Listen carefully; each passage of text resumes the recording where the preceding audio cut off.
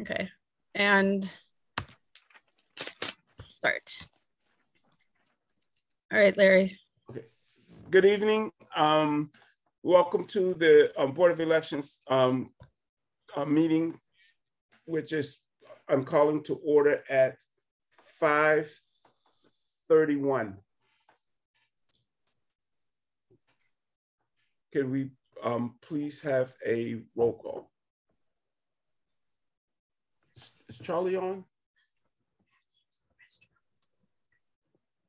Hello? Charlie is there. Can he not hear me?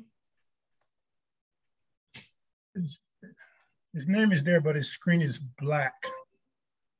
I see his face on my screen, but it's not moving.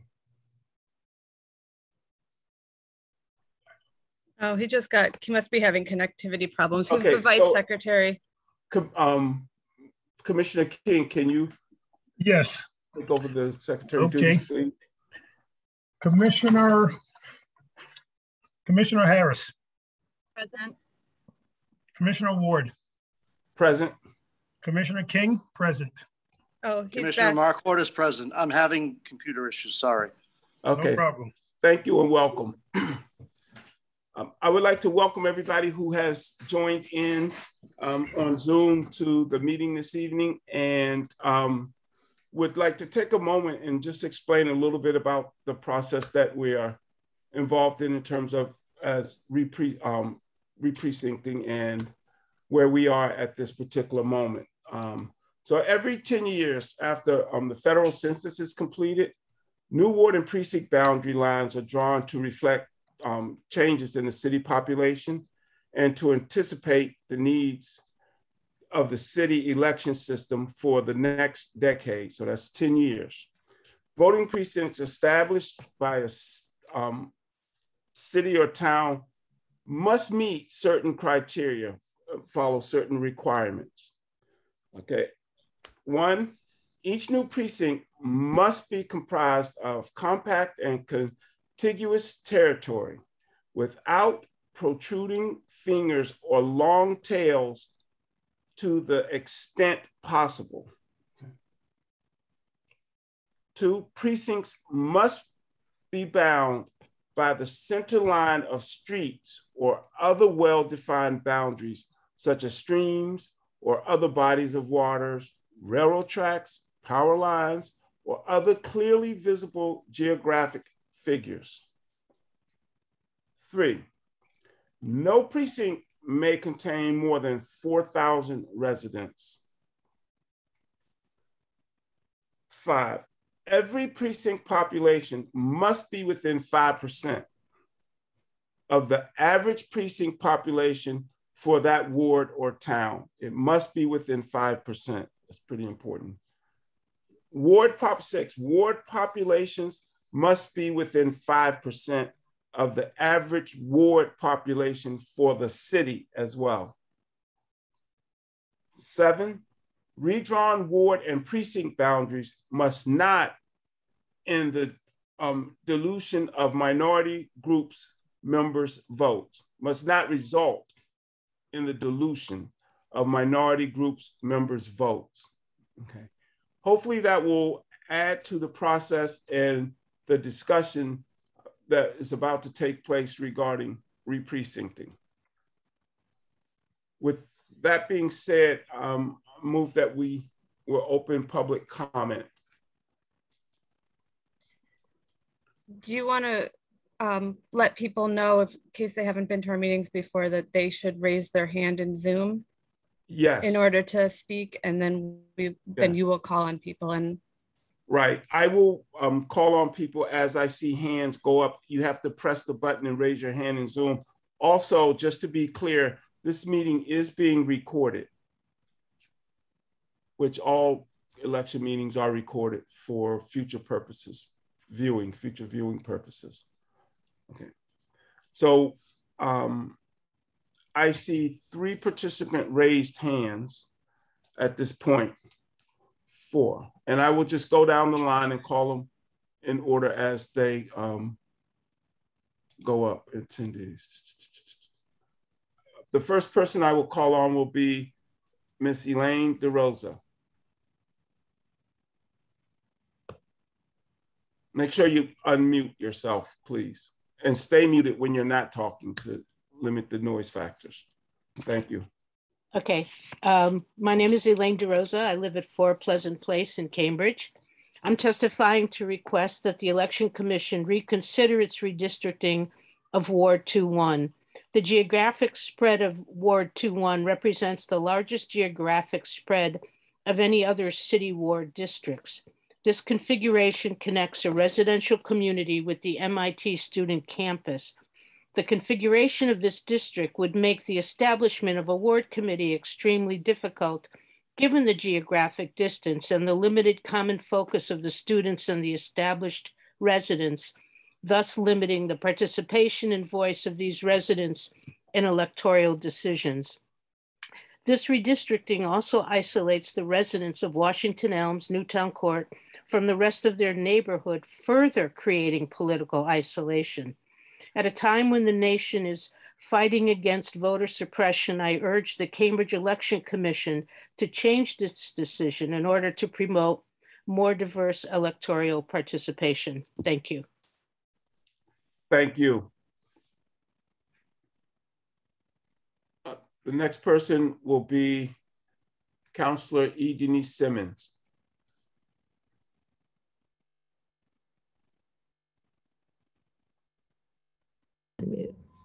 Good evening to the chair and the members of the Election Commission. I want to thank you for having this hearing this evening and for allowing the members of the community to share their thoughts about the proposed redistricting. Tonight I speak as an elected official and as a concerned member of my community and as a resident of Ward 2, Precinct 1. And I want to focus my remarks specifically on the redistricting of Ward 2. Under the new proposal, it appears that Washington Elms and perhaps Newtown Court would be consolidated with a large swath of MIT. And with all due respect to MIT and the students, I know they're extraordinarily proactive. I do have concerns that these two housing developers will now have less influence and less of a voice in the conversations that shape our community. Out of the wards we create, spring the ward committees, and those committees have a diverse and healthy interchange. They foster greater level of civic engagement. It means more people are committed to being involved in critical civic discussions. It means more people are urged to make their voices heard at polls. And well, you may not often think about it this way, but the ward committees are constantly operating in the backgrounds, trying to stoke the fires of civic engagement among our residents. With this new version of Ward 2, my great concern that is in effect Washington Elms and Newtown Court, which are composed largely of people of color and moderate and low income residents, will become less affluent members of the community, that you will have disenfranchised them. Now, while it's true that everyone in the newly defined Ward 2 will still be able to vote and participate in civic life, the loss of having the CHA tenants, the tenants that may be living in buildings that have been organized by low and moderate housing developers or HRI, just to start, there's so many different organizations that have built housing in 2-1, fondly known as the Port. I think that what's going to happen is that this disenfranchisement, as I see it, will have a ripple impact. I do worry that it's going to make it easier for folks at a subconscious level, I'm going to say, to dismiss any concerns by that new Ward 2. They'll say, oh, it's just that that's MIT's ward, that's a student's ward, and overlook the people that have lived there for such a long time and have a real stake in the outcome of what happens in their city. I feel that this new Ward 2 will, in large part, particularly the long-time residents, will get written off. Secretary of State Galvin's office warns us of this idea of minority vote dilution.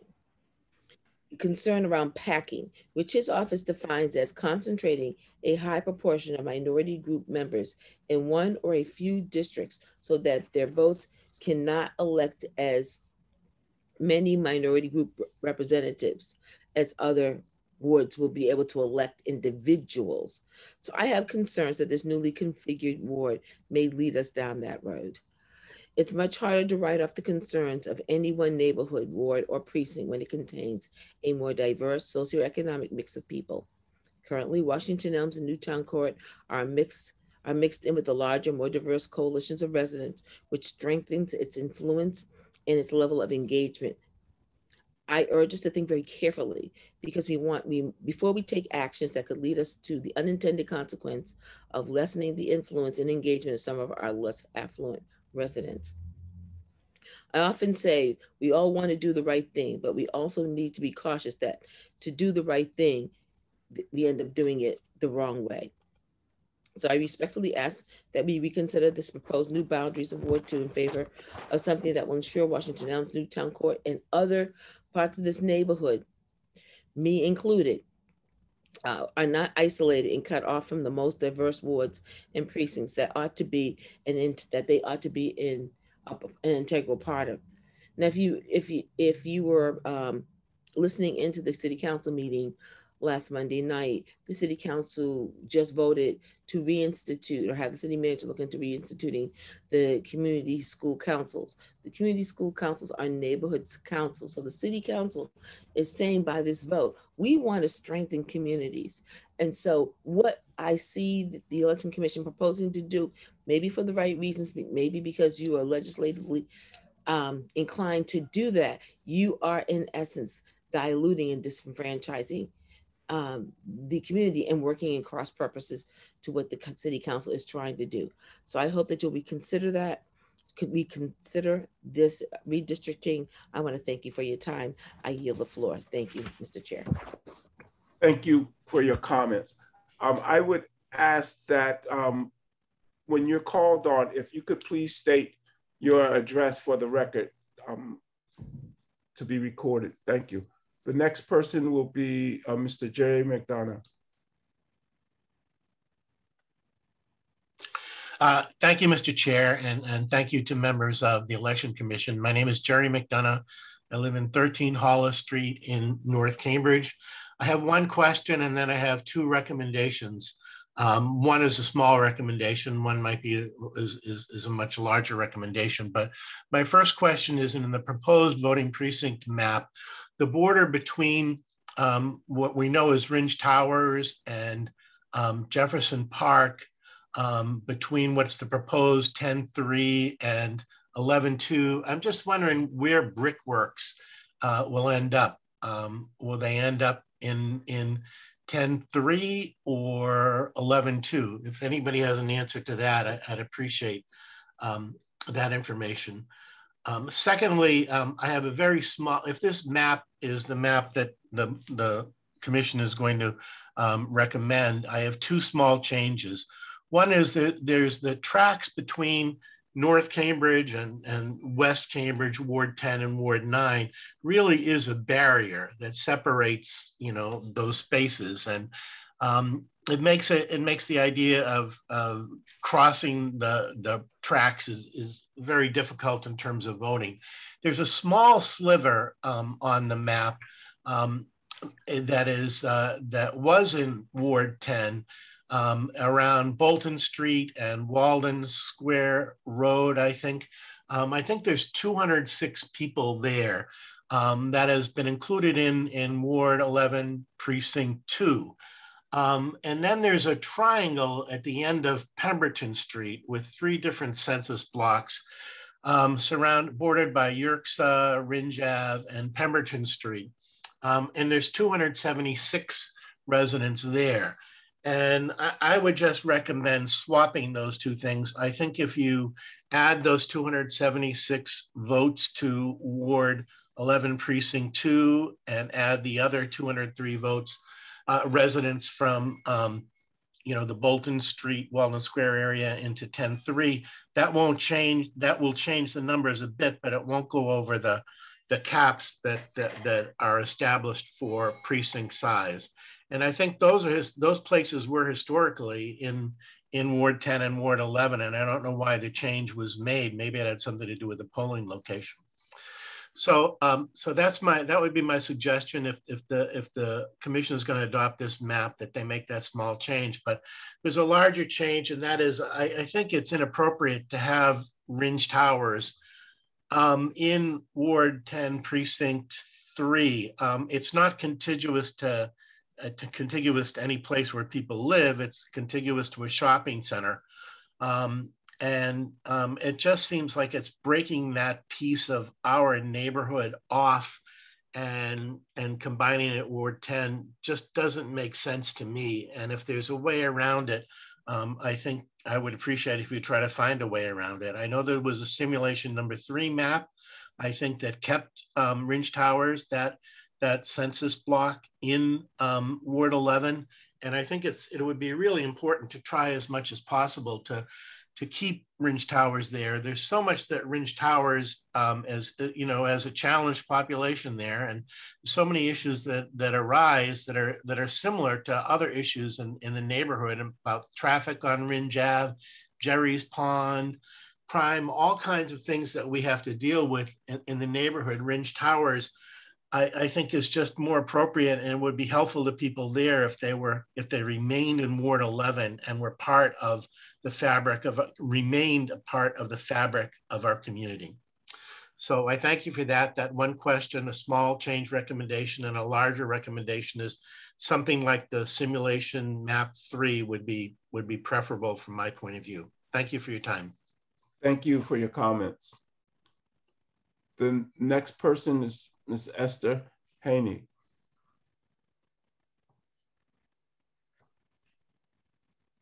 Make sure you're unmuted, please. Okay, can you hear me now? Yes. Great. My name is Esther Hainig. I live at 136 Pine Street. I'm here today to express my grave concerns about the proposed redistricting of Ward 2. I'm a longtime resident of the Port and of the Ward 2 committee. 20 years ago, 2 redistrictings ago, I was shocked to see that the redistricting of Ward 2 included all of MIT, including the part on the other side of Mass Ave, up to approximately the BU Bridge. That left a relatively small number of year-round long-term residents, so we were unable to find enough people to constitute a Ward 2 Democratic Committee. I was bound and determined to prevent the same thing happening in the next redistricting. Unfortunately, it's very difficult to know when the redistricting process is happening and how and when to weigh in. I only saw the new Ward 2 redistricting at the end of the process, and all of MIT was still included, but even fewer other residents. When I asked why the other part of MIT couldn't be included in adjacent Cambridgeport, I was told that wasn't possible because Cambridgeport is a neighborhood, implying that we aren't. That felt very familiar as a longtime Port resident. From the unfulfilled promises of the Model Cities program in the 70s to being known as Area 4, the police designation for our neighborhood for many years, rather than as a neighborhood until that was changed recently. Our neighborhood feels consistently dissed, and the redistricting of Ward 2 has just strengthened that feeling. The result of this configuration of Ward 2 means that it has been many, many years since we have had enough people to be able to create a Ward 2 Democratic Committee. This directly impacts the few residents not affiliated with MIT in their ability to be actively involved in current politics, and in particular, the public housing residents of Washington Elms and Newtown Court. The current proposal for Ward 2 further reduces the small number of residents not part of MIT. I would no longer be in Ward 2, I would be in Ward 3. Not only will the new redistricting result in continuing to reduce the number of active committees citywide to only 10, but most egregiously, I feel that it has even further marginalized our public housing tenants at Washington Elms and Newtown Court. This has deprived these tenants of the opportunity to participate in a vibrant and active ward committee that helps neighbors to share common concerns, get to know each other, and give them a voice in city and state issues.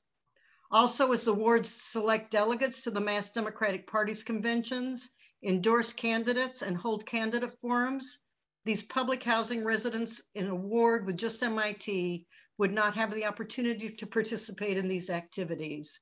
It gives them less political pull than voters in neighborhoods with active committees.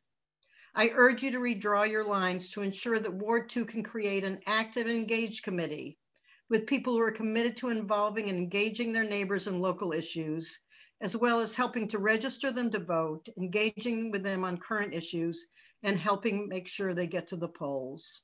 I urge you to create a Ward 2 that extends to the residents of Newtown Court and Washington Elms the opportunity to participate in the political process and be part of a committee where they can have a voice for their concerns, needs, and interests. I feel it's just wrong to continue to isolate, marginalize, and further disenfranchise these important residents of our city. Thank you. Thank you for your comments. The next speaker will be Margaret Donnelly Moran.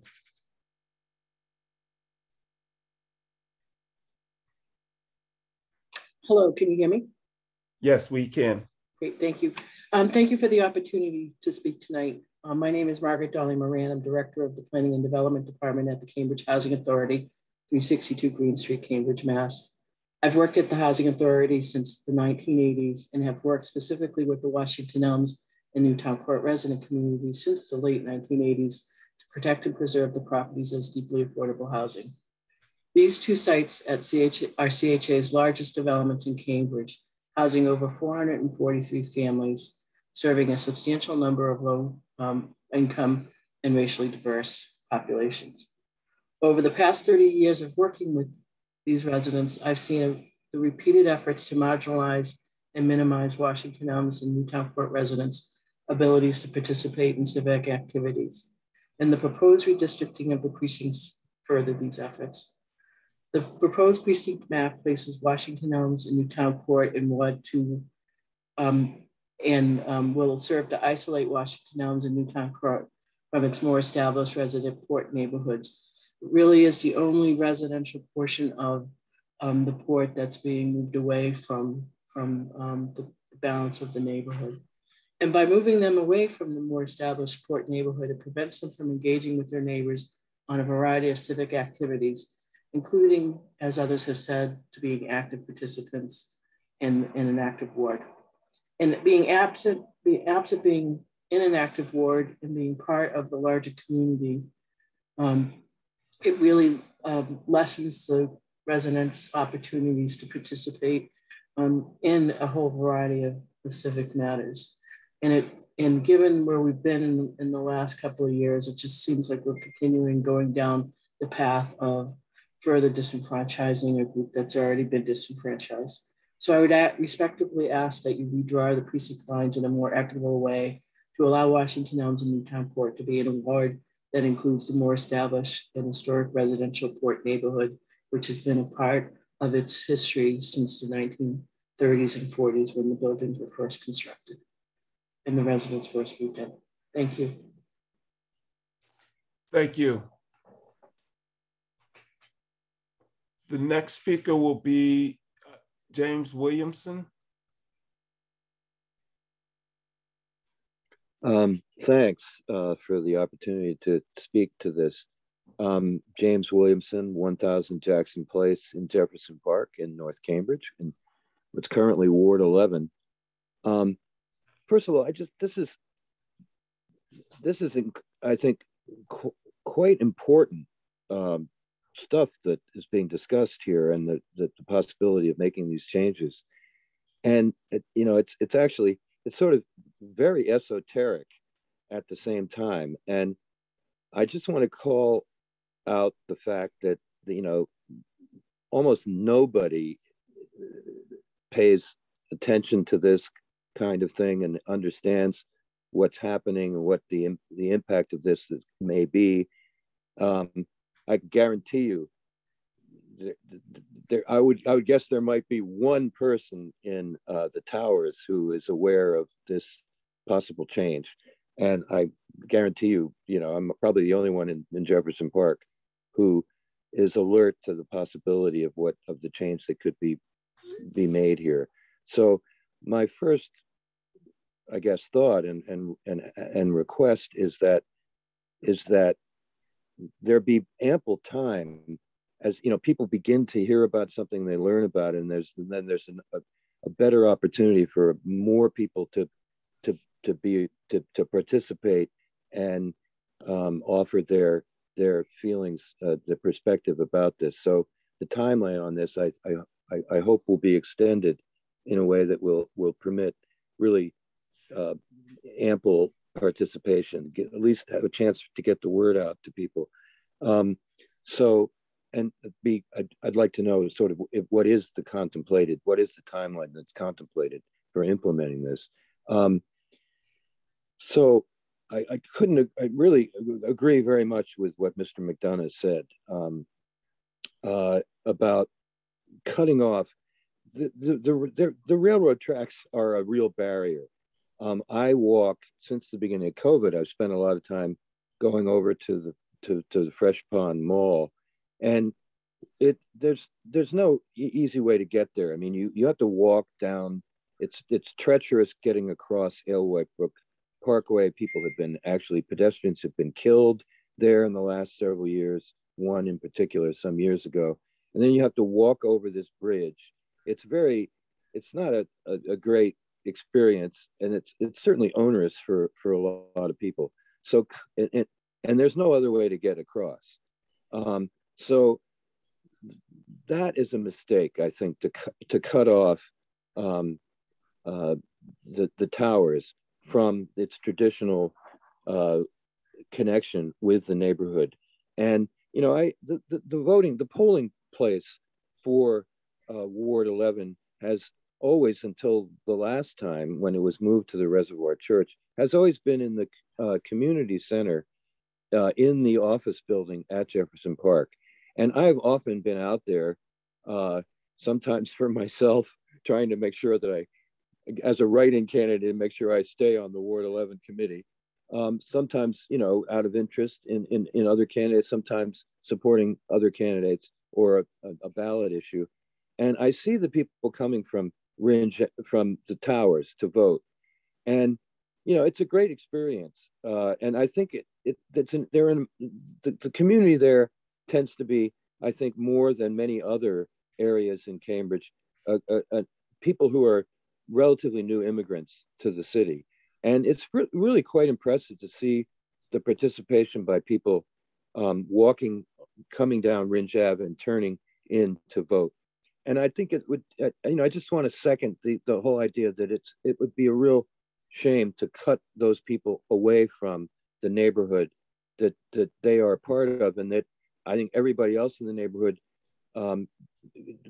get value from the connection that these folks have. So it's a physical connection, but it's also a social and community connection that's already, I think, actually difficult enough for people to have that connection. And so to relegate them to a different, not only a different precinct, but a different ward altogether across the railroad tracks, I think would be a really big mistake. And so I hope that can be corrected. I would urge you to correct it. And I haven't seen simulation number 3, but if there's a way to see it, I'd certainly like to have a chance to do that. And as I say, I think there should be an opportunity for more careful review of this issue in particular. So thanks a lot. Take care. Thank you. That being said, I see no more hands raised. If there are any other people amongst the public who would like to speak, please raise your hand at this time so you can be recognized.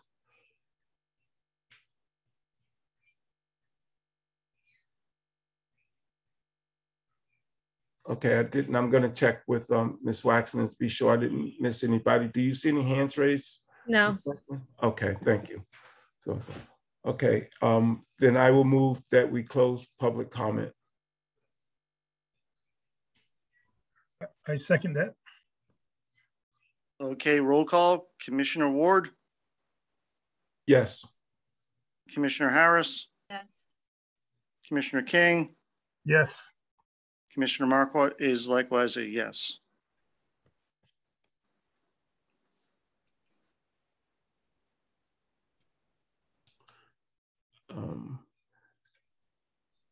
Okay. Everything again has been recorded, and we will go back and we will be looking at it and reviewing.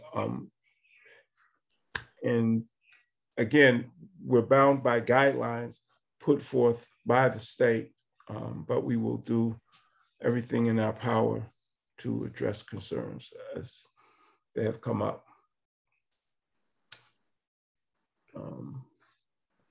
That being said, we will screen share. Okay, thank you. Did you want to move re-precincting up on the agenda so that the commissioners can discuss it? Yes, please. So Commissioner Ward, do you want to move to suspend the rules? I move to suspend the rules to move re-precincting up for discussion. Need a second.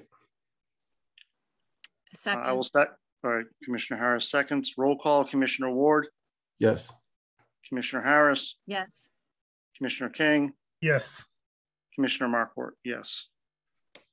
So rules are suspended to bring forward re-precincting.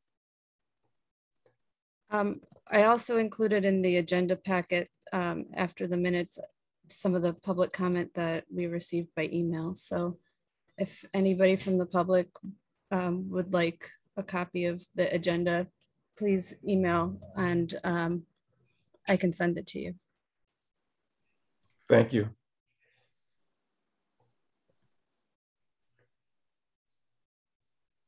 The email address is elections@cambridgema.gov.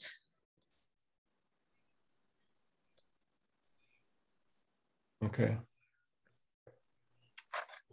Okay. I'm going to call on Commissioner Harris.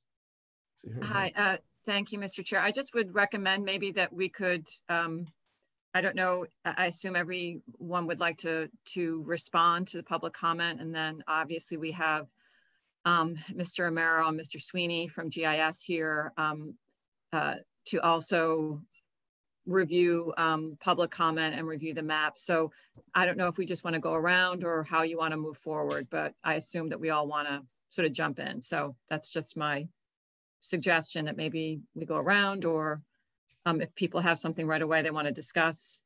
I think we can make it more fluid, and if someone has something they want to discuss, we could just, I could recognize them by raise of hands and have everybody have input. How's that?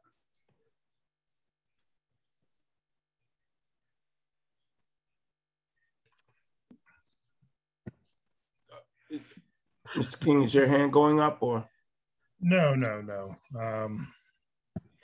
I mean, there was a couple of questions posed by the speakers. I don't know if you want to try to address those in real time.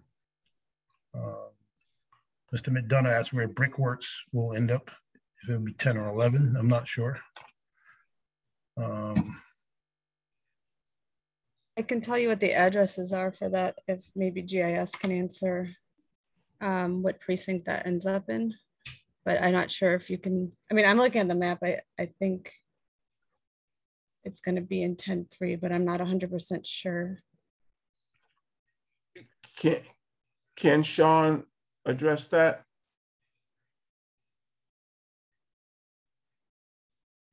I don't mean to put him on the spot, but. Yeah, I'm trying to see if I can locate it on the map. Okay, thank you.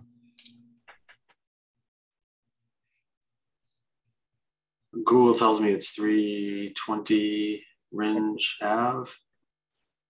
Does that sound right? Yeah, it's I mean, I think it's 312 through 324. I think it's a number of a couple buildings.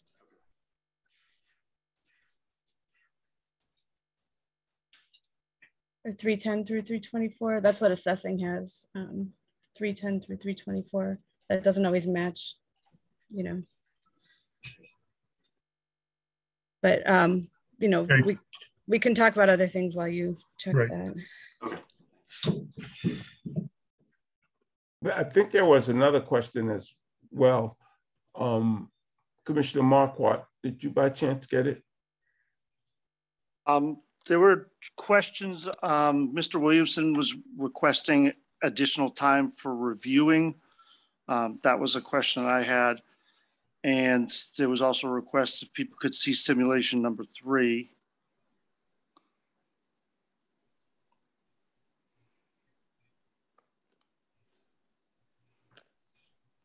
And that's all I had, Mr. Chair. Okay. Somehow I thought there was another question prior to Mr. McDonough, but okay. Wait, hold on. Say what?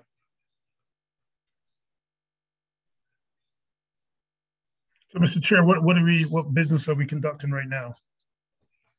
Well, we're having a discussion. We can address some of the issues and concerns that came up from public comment. I'm sure people are waiting to hear in terms of what our thoughts might be on the way the maps are drawn at this point. I pointed out some of the restrictions that we were under in terms of how things were pointed out. If commissioners want to chime in and add anything. Yeah. I mean, right, all the comments that I noted here were focused on 2-1, and then a couple focused on Ward 10. But I'll have to look at the maps. I just can't generically comment on what can be done. I mean, the comments were, of course, important, and we'll take them into consideration. They focus on the ward committees more than on voting precincts. So we'll just have to, take a look at it. Commissioner Harris. Thank you, Mr. Chair. I guess I just, I echo what Commissioner King said. There's clearly a lot of interest and concern expressed about the current configuration of Ward 2, Precinct 1, in particular in Ward 2. I don't know, and I don't want to put our representatives from GIS on the spot, but there were some specific recommendations that we received in emails that were sent to the commission. And I don't know whether that's possible to look into whether Newtown Court and Washington Elms could be included. And I think it would basically involve wards 2, 5, and 3, I think, from the comments we received, whether that could be reconfigured.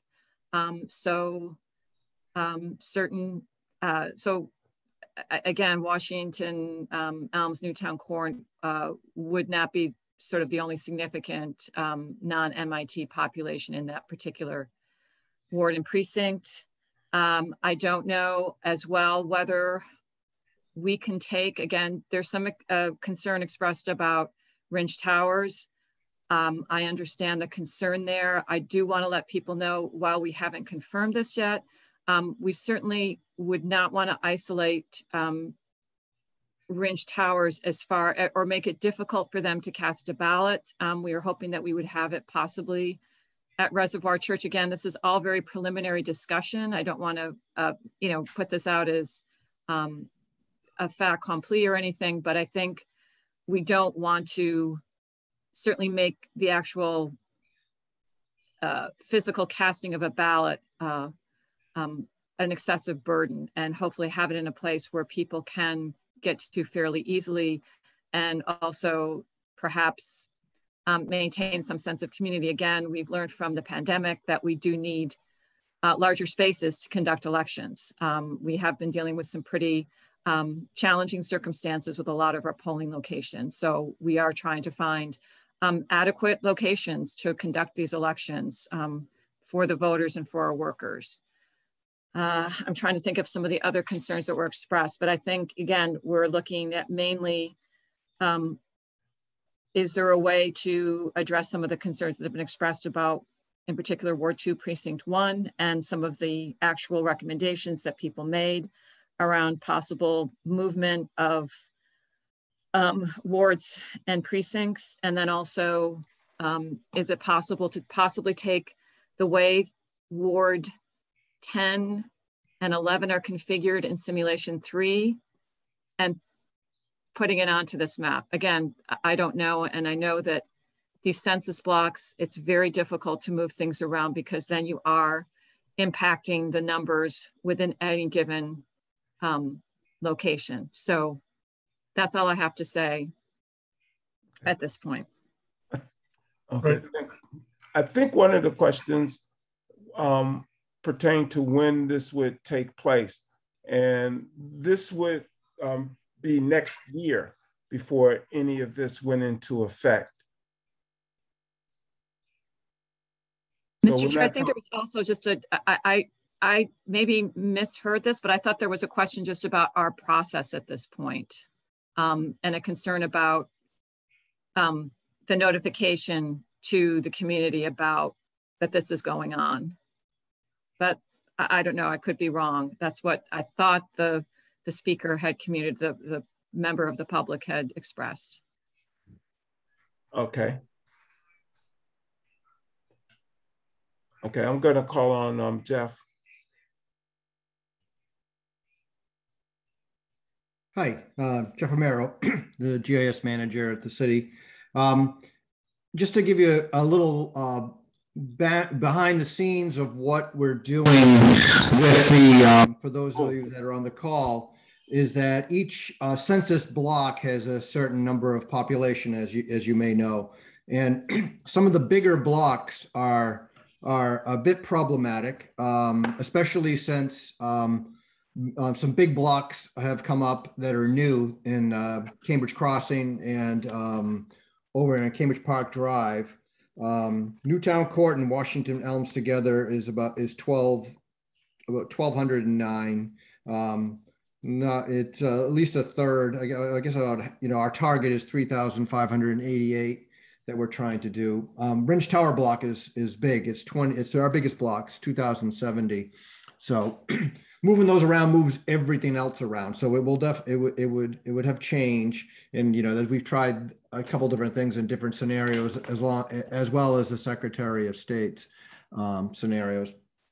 One of the things that we don't have as this time as we did the last few censuses is the data came out so late that we're really under the gun to make these deadlines. So the state's moving along with their process, and we're trying to come up with something too. So moving the blocks around, we talked about maybe trying to do this live, and then we decided that might not be the best idea because you move one thing, it's just not as easy as taking two of these big blocks out and then finding a spot for the other two, because it has the rippling effect through the whole city.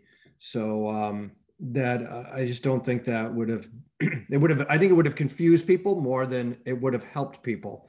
So we'll take the comments and with the commissioners come back with that, and certainly try to do what we can.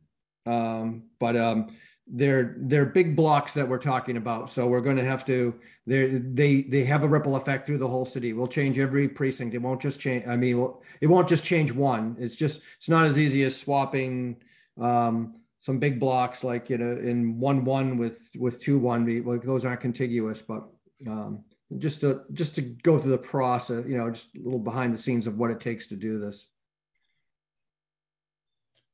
Okay. Commissioner Harris, is your hand raised again, or?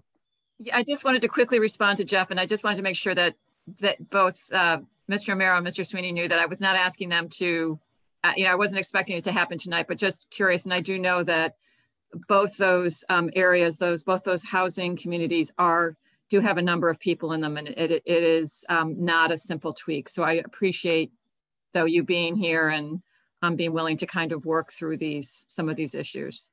Thank you. I'm going to call on the assistant director. Did I see your hand up, Leslie? Yeah. Okay. Okay. Well, there's a couple things I wanted to say. One was, we talked about how hard it would be to actually move these census blocks, but one of the impressions that I was getting from the comments was that the issue is not actually with the borders as much as with what ward the precinct is in. So I think what some of the emails that we received were actually suggesting was to renumber, and I don't know if that would cause other problems, but I just wanted to mention it as something to think about, that they were suggesting that if we take the lines as they're currently drawn and change 2-1 to being something in Ward 3, and then take 5-3 and put it into Ward 2, and then take, I guess, 3-3 and put it into Ward 5 or something like that. So I don't know if that would cause more neighborhoods to be broken up or more problems to be broken up, if they were broken up by ward, but at least that kind of solution would move those housing developments out of Ward 2, which I think is what they were requesting. So I don't know if there would be a lot of negative feedback to doing that, because maybe 3-3 has more in common with 3-2 than Ward 5. I'm not sure, but that was one of the suggestions. So I just wanted to mention it to make sure that everybody understood that was one of the suggestions. And the other thing I wanted to say was, I do understand the difficulties with Ward 2 forming a ward committee, and I appreciated the person who spoke about the historical background, because I've been here since the last re-precincting, and I was a little confused because this seemed like this had already been, those housing developments were already part of Ward 2 for the last 20 years. And that's true, and they had formed ward committees. So now I understand a little better about that there were objections to that at the time 20 years ago, because we weren't here for that. But it really seems like it's just about ward committee, because Cambridge doesn't elect counselors by ward like some cities do. And when the state draws their maps for the state rep districts or the state senate districts or congressional districts, they don't take ward into consideration. They can break up wards all the time. So they just take precincts into consideration, hopefully.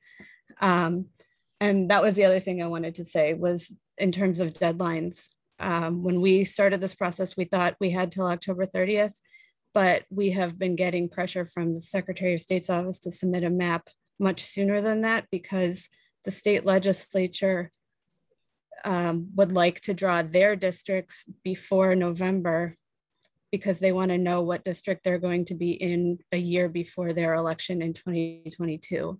And so if we don't have a map submitted to them, they could end up drawing their districts without regard to any of the factors that we've taken into consideration, which is a lot of factors, such as where people go to vote, and they could draw it just based on census blocks, and we would have to go with their lines because we have to have our precincts voting in the same district. So if we take too long on this process, we risk the state legislature drawing lines in Cambridge without regard to any of the factors that we wanted to take into consideration. So I don't know when the next LEDRC meeting is, but they met today, and obviously we weren't able to submit a map by today, but that's the pressure that we're facing in terms of time. Right. And just to add a little bit to that in terms of historical, that's pretty much what happened. I think Leslie, you were here maybe 2 cycles ago when Cambridge had 2 representatives, and now we ended up with 6. The way it was. I wasn't here for that. Huh? That was before my time, but yes. Oh, that was before you. Okay, maybe I've been here longer, just as a citizen, and it was a similar situation where they wanted to draw their lines, and if we didn't have anything in, it didn't stop the process. So I think that this is good that people are getting some say in it. I understand and empathize around the timing of it, but again, that is not set by us, it's set by the state. But we are trying to accommodate specifically the concerns of people here in Cambridge. So we are under pressure to get something in so we don't end up with a de facto situation map redistricting from people who are not necessarily concerned with how it looks for us, and I'm being generous, but more how it would affect their re-elections.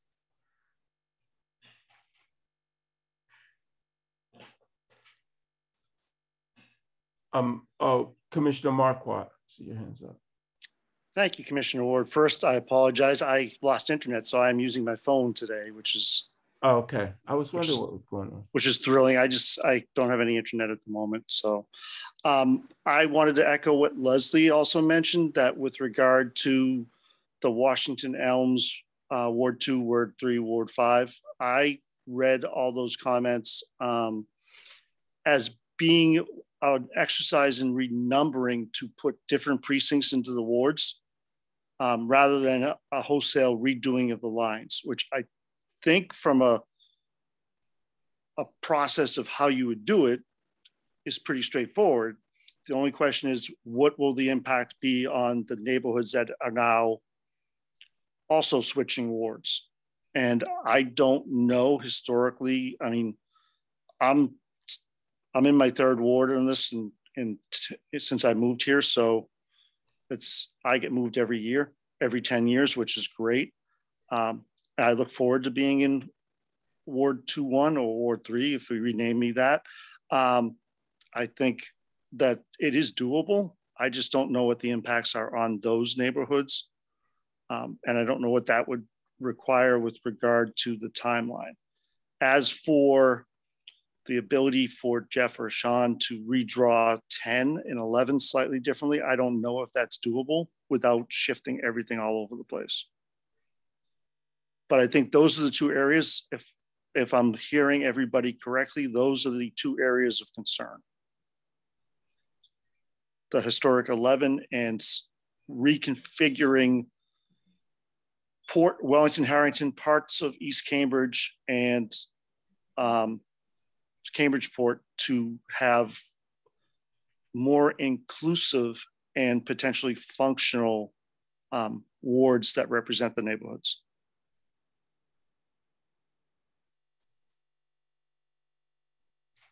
Okay. Commissioner Harris. Thank you, Mr. Chair. I appreciate my appreciation to Ms. Waxman and Commissioner Marquardt. I'm sorry I misread those emails. And as you both mentioned, that might be what was proposed, a slightly easier situation to consider and put into the map, actually not put into the map, but just an easier, obviously, potential fix to some of the concerns, or at least addressing some of the concerns about the current configuration and in Ward 2 of Washington Elms and Newtown Court. And again, I just, you know, as a suggestion, again, I understand you make changes, but I don't know how other people feel about possibly seeing if GIS could overlay the Ward 10 and Ward 11 map in simulation 3 onto this current map that we've presented to the public. So that's just, again, I wanted to propose that. I don't know if that's possible, or if, you know, somebody from GIS wants to comment that it might have to be done a different way in order to address the concerns about Ringe Towers now being in Ward 10, Precinct 3.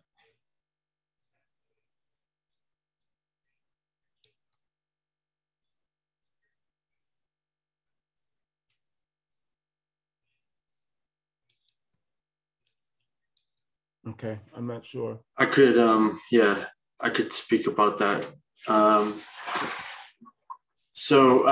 Actually, since I'm on, first thing, I'm not 100%. I think Brickworks is actually in 10.3, but I'm not 100% sure which building it is. And am I able to share my screen, Leslie?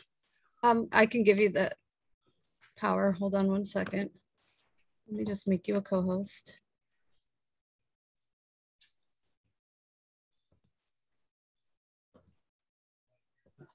Okay, you should be able to share your screen now. Okay. Let's see.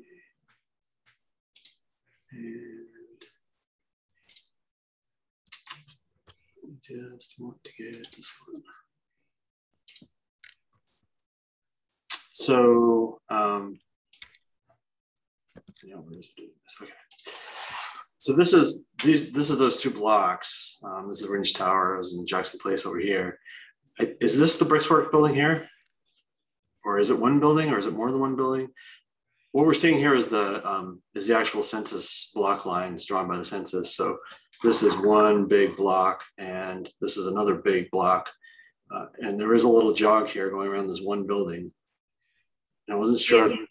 312, 314, 318, those are all Brickworks. All these, and 320 also, or? I think so, actually. So it looks like because of the way census block cut it. Because of the way the census drew the lines, the Census Bureau drew the lines, it's actually split. So all of these are in 11.2 and this one is in 10.3, the way it's drawn right now. Where's 324? 324. No, this is really hard to read. Right.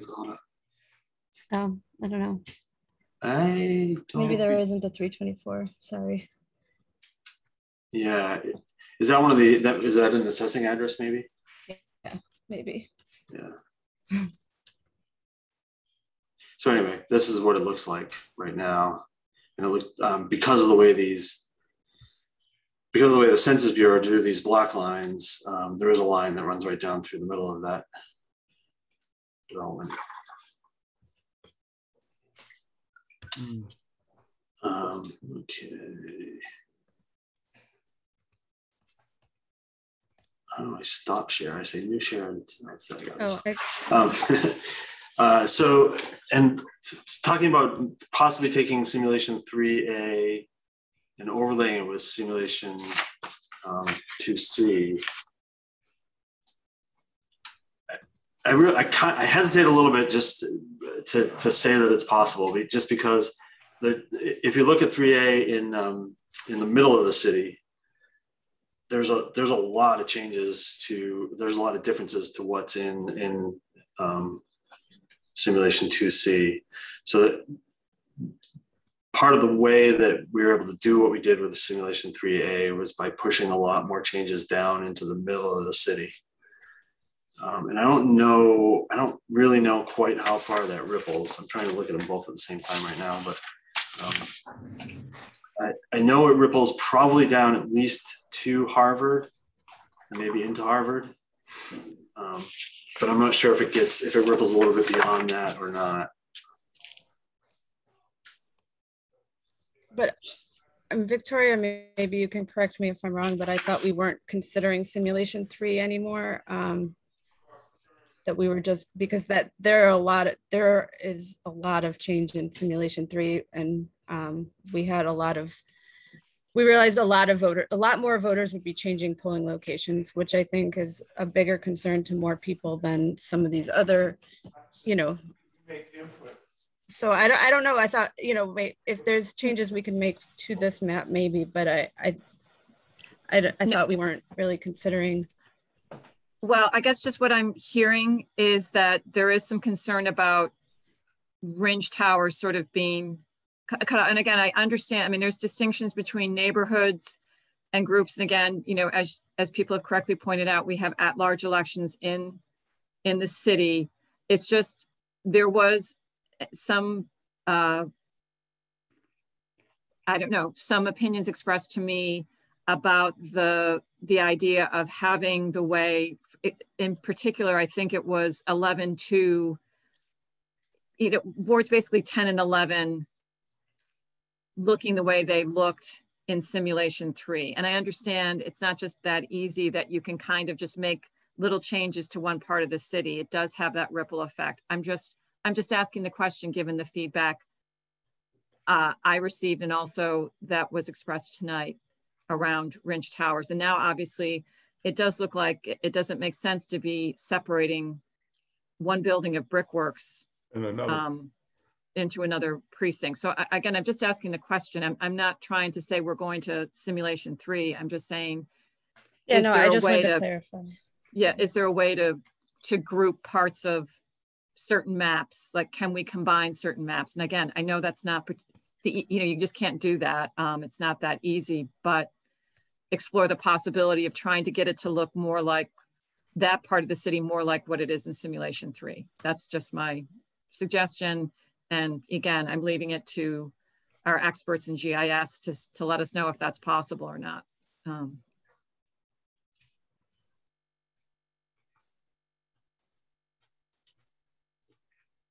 Yeah, I mean, it's definitely something we could try. Certainly, if that's what the commission would like to do. I don't know. Like I said, I just don't know how far ranging the changes would be. But it's certainly something we could try. Great. Yeah, no, and I understand. I mean, I think it's just, if we can explore it, it might be worth exploring. But I don't know how, I'm curious to see how my colleagues and other people feel about that. What's the timeline on that, Leslie, that they would have? How much? I'm sorry. I said the timeline on what? I wasn't clear. I said in terms of the, GSI reworking the simulations, how much time are we talking about? I understood that the state wanted this quote yesterday. Clearly, we're still in the process of discussing it and everything. But at some point, they make their decision, and I'm trying to get a sense of what is the timeline that they're going by. This is Jeff.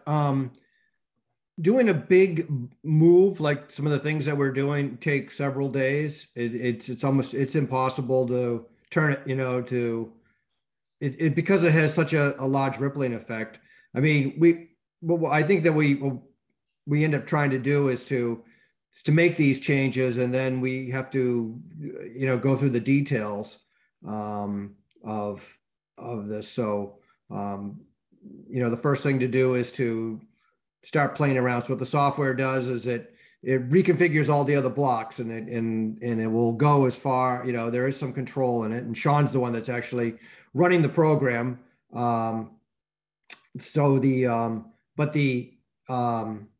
It takes some time to be able to move these around. So, Sean, how long did it take to do, simulation 3, which was from scratch, so that one was, well, then we use simulation 2 we use a Secretary of State, and we found out that it took the exact same amount of time to do both maps, using the first one that came from the Secretary of State's office and the second one that was just from scratch. But it took a week to create those, about, right, Sean? Yeah, I mean, start to finish, making the changes and reviewing them and tweaking them and making the maps and everything took a whole week. I don't remember exactly how much time it took to just do the initial changes, but it did. It was interesting to me that starting from scratch and starting from the state simulation and pushing things around was just about the same amount of time. So it wasn't really it didn't save any time to be starting with something, I guess. So I guess the answer is we don't know until we try and do it. We didn't want to just do it on the fly here, but we can play around with this tomorrow and have a better idea of what it will take. But it's going to change other things also. We're playing around with the biggest blocks in the city as population blocks.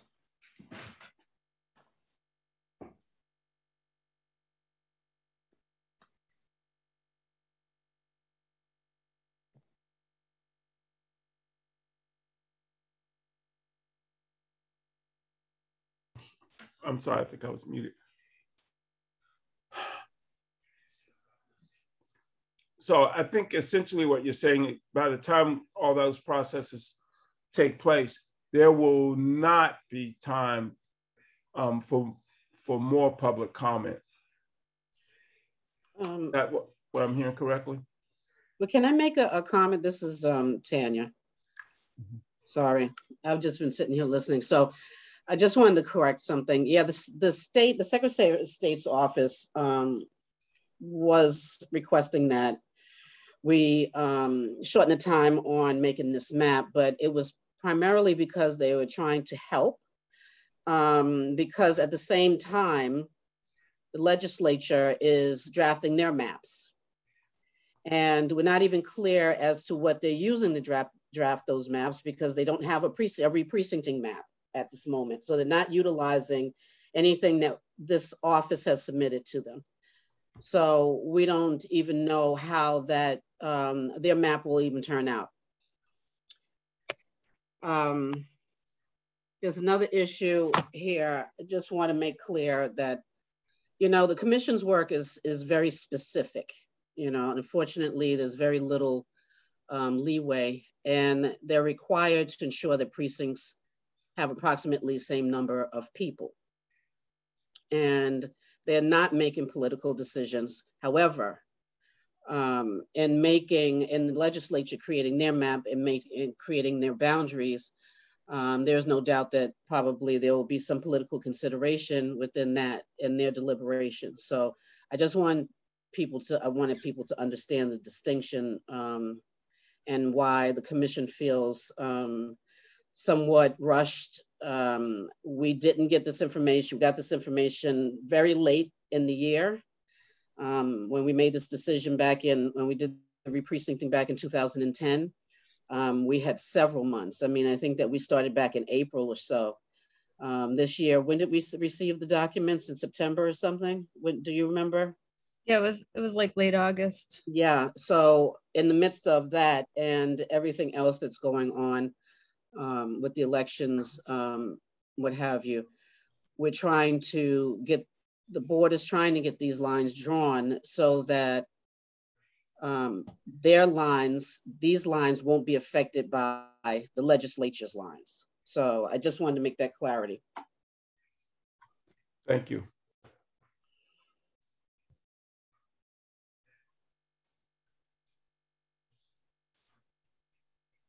Are there other comments?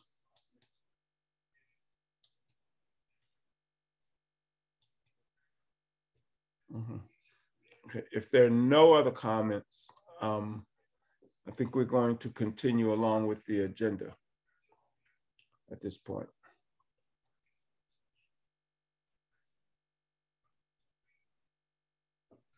Mr. Chair, just for the public's knowledge, can you tell them next steps, like what's going to happen between now and when we vote on this? Are we going to? Well, they're going to try to make another simulation. We're going to revisit it and see to take into consideration as many of the comments made as possible. But I would suspect that if they can get through one more iteration of it, then we're going to be voting on this within the next, if not the next meeting, well, we have a meeting tomorrow, actually.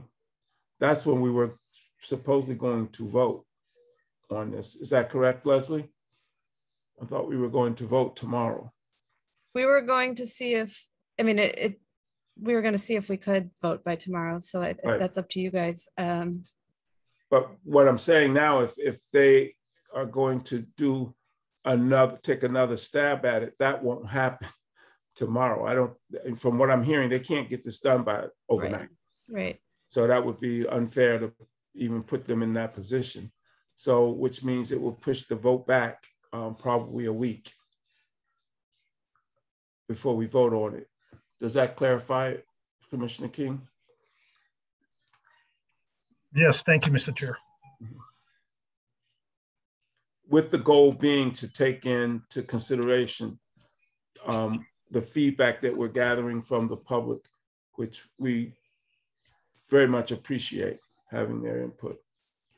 And as Ms. Ford and Ms. Waxman mentioned, in terms of getting the information so late, we're doing yeoman's work to get it to this point, given when we were giving the information and what we have, the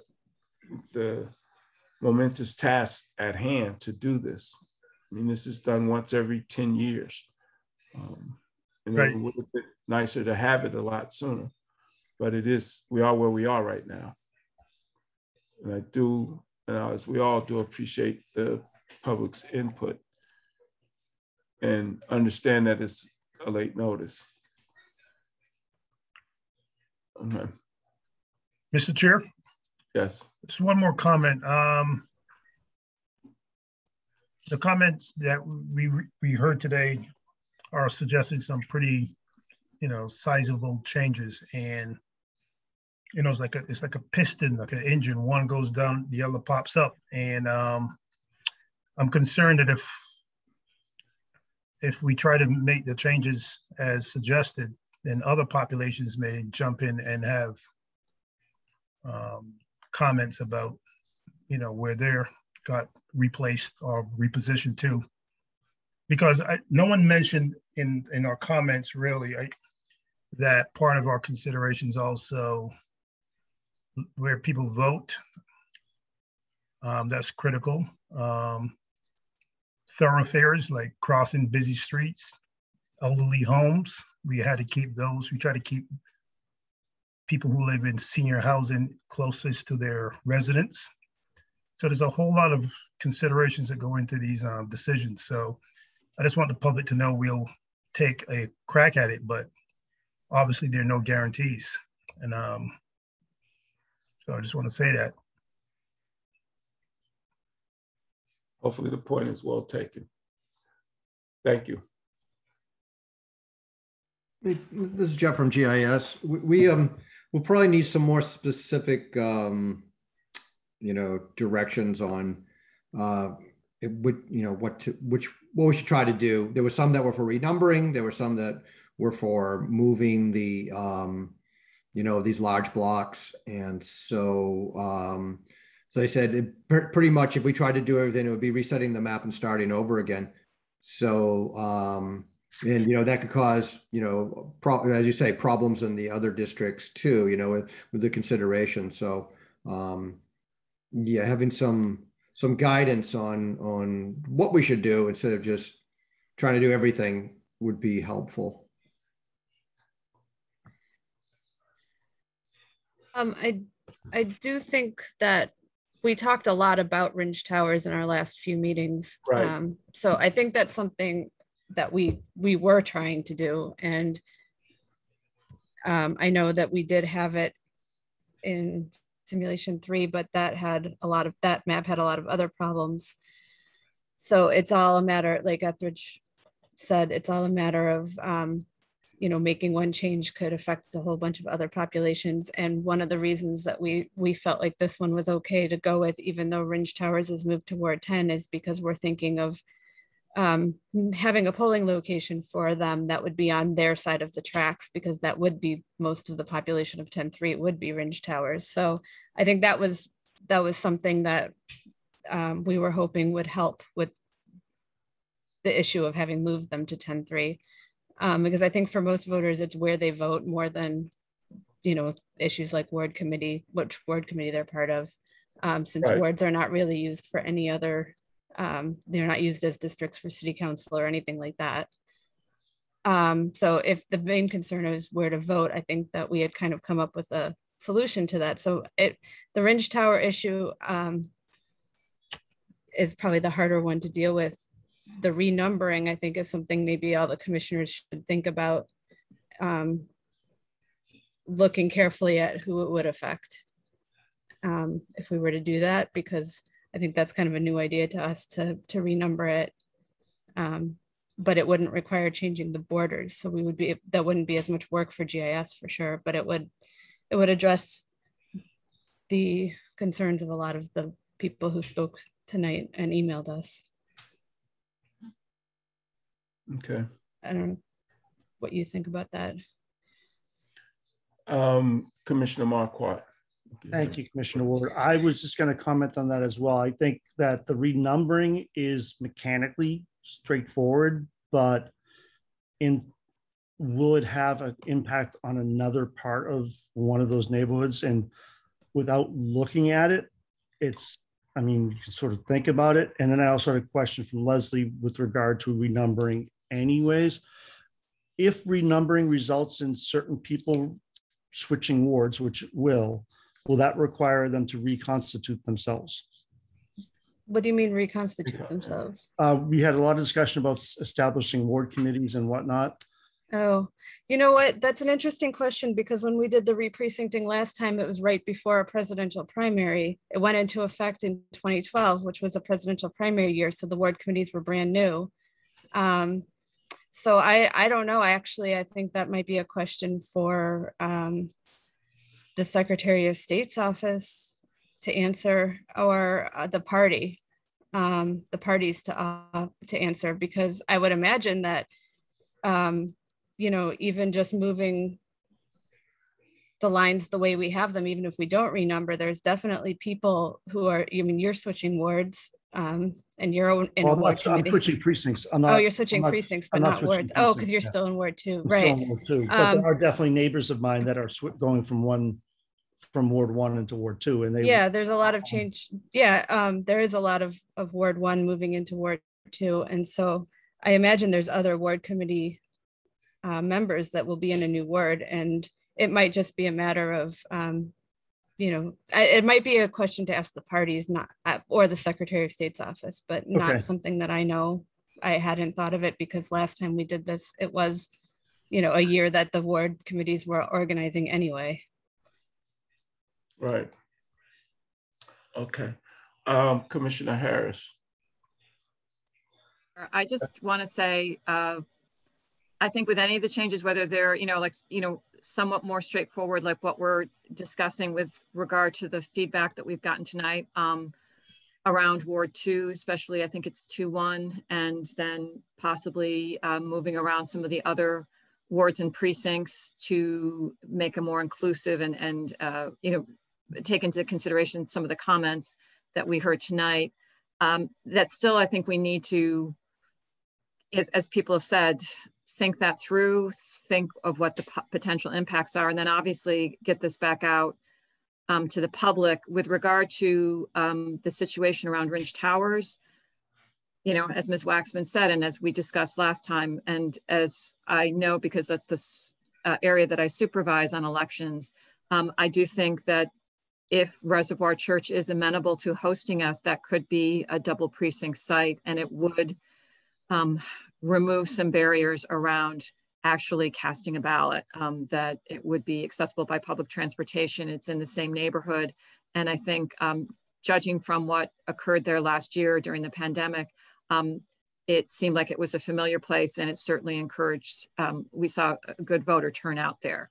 So I think in some sense, that's a really good place. I do think though that what's come up tonight that we absolutely have to look at is, again, this separation of part of Brickworks with one building kind of being off into another precinct. And I don't think we want that, certainly. Well, it's the same census block though, as Ringe Towers. Right. Yeah, and I don't know what to, I don't know what to say about that, but I do think that's going to be confusing to have people living in I agree, it's in the same census block, but I think people identify with a community or a housing site.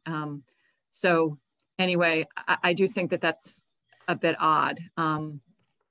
So I do think we need to, I understand the constraints. Again, though, as we've read in the paper, I guess it was maybe on the 2nd, we do know that the state is also drawing their maps at the same time.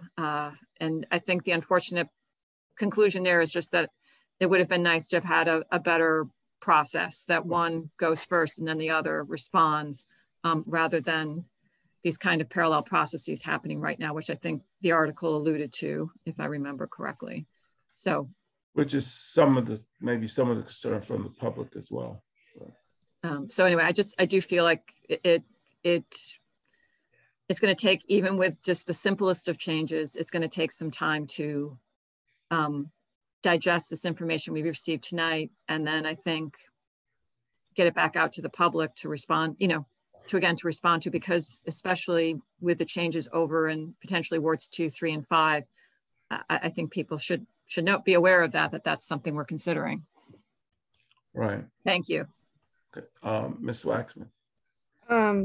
Well, two things. One, I just zoomed in on the population by block just so that we could see, and that block is, I think, the biggest block in the entire city. So that's half a precinct right there, no matter where it is. So that's why this was so difficult. And so the census block line divides Brickworks. So that's why we did. But what I was actually going to say was, one suggestion, and I know, well, two things. One is something that I might add to the website, which is that if we could draw these lines, and if the state legislature ends up drawing their districts in a way that breaks up our precincts, we're going to have to redo this anyway, as it turns out, based on the legislation that was just passed last week.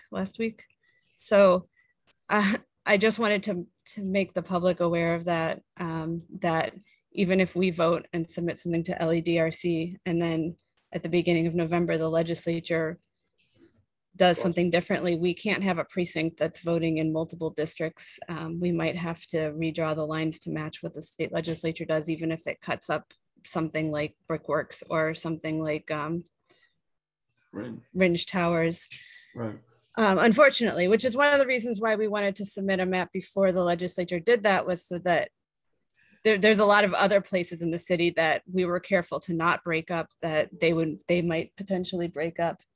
And then the other thing I was going to say was, I could, if the commissioners think this is a good idea, and I don't know if it is or not, but I could post simulation 3 on the website.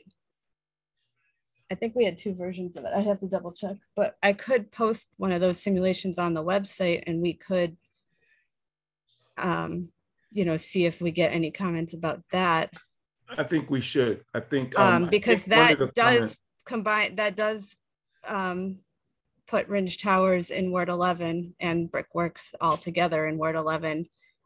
It just has a lot of changes elsewhere in the city, and would cause a lot more voters to change polling locations. So, and we would have to rethink a lot of our polling locations if we went with that map, because if I remember, that map put a lot of our current polling locations in different precincts, which is one of the reasons that we went with the other map. So it would be, I don't know if we wanted to go back to considering that map or not, or whether I just wanted to see what the commissioners thought. Well, I think, and if any members of the public want to see it, I'm happy to, we had it as part of our previous meeting, so I could email it to anybody. I think that would be a good idea, because it came up in public comment, if I recall correctly, and I think I even read something. Someone was asking about the simulation 3. Yeah, James Williamson asked for it, but he's not there anymore. Oh, he's back. He is there still. So if I don't have his email address, or I would email it to him. But if he could put his email address in the comment section, that would be good. Or just email me and I can email it. Elections@cambridgema.gov. I can email it. But I think if you're going to put it up for one person, you should put it up for everybody, not just him. But I just didn't want to, the reason I asked the commissioners was because if we're not considering that map, then I don't want to confuse matters by posting it online. So if we're not considering, I'm willing to share it because it is a public record, but if we're not considering that map anymore, I didn't want to share it. So I wanted to ask the commissioners before I put it online, whether that was my question. We had already talked about not considering that map. Like all the hands. Okay, I had a lot of hands up. Okay, I'm gonna go to Commissioner Harris first. I think she was next in line. No, actually, I'm going to let my colleagues go first because I've spoken a lot. So I'm going to yield the floor to them first. Commissioner King.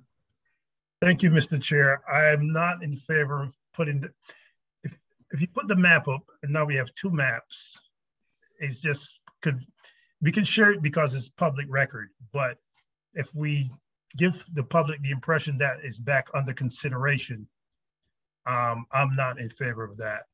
I think we should try to work off the one that we presented today. That's my opinion. Okay. Commissioner Marquardt. I concur with my colleague, Commissioner King. I think it sends a message that you can pick and choose different pieces of different maps. And we all know that even with just looking at the two maps here besides me, just trying to reconfigure 11 as the folks at GIS are going to take a look at, the differences between 2B and 3A ripple all the way through at least towards Wellington, Harrington. So that affects the entire city. So I think working off what we have and trying to make those two targeted adjustments is going to lead to less confusion than if we said, okay, we're going to do both and pick and choose. Okay, thank you. I think it's just going to lead to an expectation gap. Well, okay, thank you. Commissioner Harris. Hi, I thank you. I just concur with what my two colleagues said. I feel like one of the reasons why we picked the map, and I don't know if this has been expressed, is that it would create less change across the city by going with the map that we did present to the public. That said, you know, I did bring up simulation 3 as well, but I as I've mentioned, I realize it's not just easy to kind of plunk on certain parts of the map because, as people have mentioned, we did have two major sort of sources of population increase in the city. And it was at Cambridge Crossing and then over in Alewife at Cambridge Park Drive in that area of the western edge of Cambridge towards Belmont. So I just think that we should sort of stick, because I think we've got a process in place now, and this is the map that people can comment on. I do think it'll just start to complicate matters. And I think overall the map, you know, we definitely have some changes we're looking at and we'd like to make potentially, but I think overall the map that we chose to go with did create fewer changes for the majority of residents across the city. So long way in saying I agree. I think maybe just sticking with this map and trying to make adjustments given public comment would be the way to go at this point. Okay. Do we need to do a consensus on that, or do we need to? I don't think we need to take a vote. I don't think that's a voting issue. Okay. I will record in the minutes that we have a consensus, because yes, we all express the same thing, that we stick with 2B, but try to adjust the issues raised. Right, to look at what's been stated. Okay. Okay, that's where we are. Are there any other comments on this topic, or we're ready to move on? Leslie, Leslie, do you see any other hands? I don't. Nope. Okay. So we're going to, I keep trying to scroll down your thing and I don't have any control over that, which is fine. The agenda, I keep trying to scroll down the agenda. Okay. So we had suspended the rules. So so we're going to go back and the minutes. We go back and review the minutes from the previous meeting and go forth with the reports at this time. And I want to just reiterate and thank the public for attending and making their voices and concerns and heard. We hear you, we appreciate it, and we will do everything possible to make sure it's an equitable situation as far as we can. And then hopefully the state will pay attention to what we suggest. But thank you, thank you, thank you. Okay, the minutes. Excuse me. Yeah, Sean and I are going to jump off at this point here, and we'll be talking to you soon. Sounds like y'all have a little work to do, huh? Yeah. Yeah. Well, thank you both. I'll talk to you tomorrow, Jeff, tomorrow morning if you want. Or tonight. That's it. Thanks, everyone. Thank you both. We appreciate Thank you. it. Okay. The minute. Thank you. I had gone over. I had one comment, and that was we use the initials GIS, and not everybody will necessarily know what that is. So I wonder if we want to spell it out the first time. If you go back up in the beginning. Can do. It says Sean and Jeff from GIS. So people won't know what that is. I will spell it out the first time, Mr. Chair.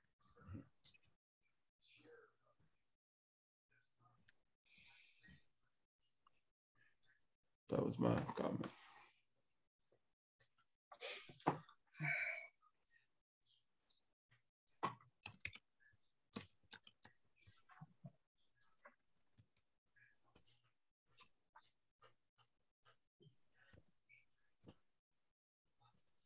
Are there any other comments on the minutes or people?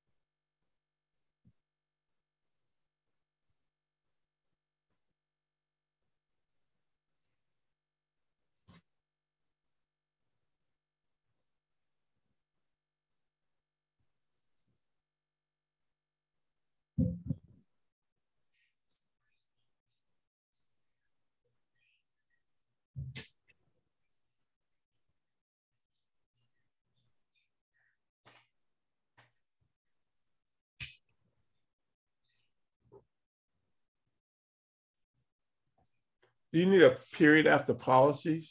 Go back up for a second. These are additions to the existing policy. I can add it. It's a tiny thing. It's clearly not a, you've done a very good note taking. Okay. I move that we accept the minutes with corrections. I second. Oops, sorry. Okay, who wants the second? Commissioner King can have the second. Okay. All in favor? Oh, sorry, I can't do that. Commissioner Ward? Yes. Commissioner Harris? Yes. Commissioner King? Yes. Commissioner Marquardt? Yes. Minutes are approved with corrections 4-0.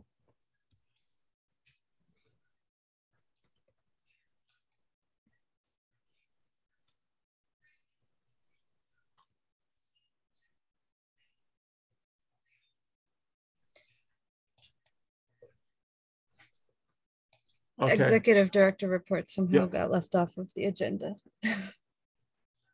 I was, I'm looking and I'm thinking, what's missing here? Okay, noted, but we will ask for the executive director's report as the first one. Well, I don't have a report this evening, not really. So, okay, so I mean, in anticipation of tonight's discussion about the re-precincting, most of the things can wait. Okay, thank you. So you can All right, move on. we'll move to the assistant director's report. So I don't have a written report, but I did want to verbally, just real quick, bring up a couple things that came up over this last few days. One is, last year we provided a warden clerk copy of the voting list, so that they had a copy at their table. Since we're providing them with poll pads, is that something that's still needed, or was there a reason we wanted to have it formatted the way the inspectors had it? I just, we're packing our supplies, so Yeah, just wanted to know the consensus if they from the have poll commissioners. pads, I mean, people can weigh in obviously on it, but my feeling is if they have a poll pad, they don't need more paper at the table as well. Leslie, I could check with them. I could just drop a quick email tonight, but I don't know the answer to that. I can't imagine why they would, but I'm happy to see if they do, but I don't know. Yeah, I know this suggestion originated with Commissioner Ward's meeting with his warden and clerks back a couple years ago. So, but yeah, I think that was just so they had a list at their table. And if that's the case, then I would think the poll pad would cover it. But I just wanted to, okay, so that we don't need to print out. Yeah. Right. But if you want to ask your wardens and clerks, we still have time. You can just let me know. I tend to doubt it if it's the same information just on a tablet. I don't, but I'll do a quick say, and they have to get back to me right away. It's the same information, so I don't understand why. I think the only reason was sometimes the inspectors say they can't find somebody on the list, and the wardens and clerks wanted to be able to say, look, it's right there. But that's only a couple places that have had issues with that, I think. And I think they'll be able to find it if they know that it's on the voting list. The poll pads are going to use the same voter file as the printed list, so they will match. They'll match exactly. Extremely redundant. Yeah, and a lot of paper. The next question I had, well, not a question, I just wanted an update, give you guys an update with the evacuation guidelines, which it's still on our agenda, but at the last meeting, we discussed that it was too wordy for them to read during an emergency. And I said that I would work on a new version that was less wordy.